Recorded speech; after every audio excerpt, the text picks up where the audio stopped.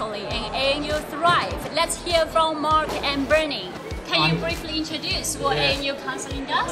Yes, I'm Mark from ANU Counselling, and we do individual counselling for students that want to talk about how their course is going or their motivation, or if they're enjoying their university experience. And we see individuals, and we also run group programs in motivation and getting a better night's sleep and how to prepare for exams. And we have weekly programs in mindfulness, and we have around 12 counsellors and 11 of them are women. We see people for a whole range of things. They might be homesick, or they might be missing a friend, or something may have happened in their family, or they may just want to talk about how they're going. So we see them for a whole range of things along the way.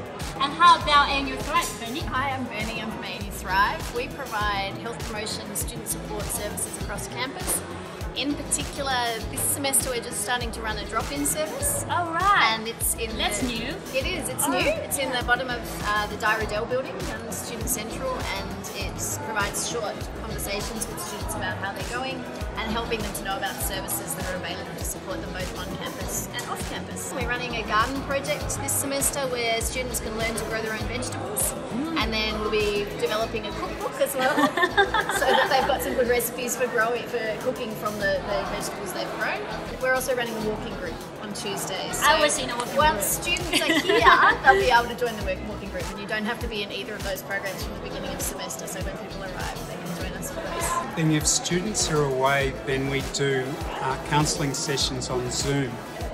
And on Zoom we'll tee up. They just have to get in touch with Counselling Centre on the website, ANU website, and go to the Counselling Centre, and then we can arrange or schedule a Zoom counselling session if they're stuck in another country and can't get back to Australia.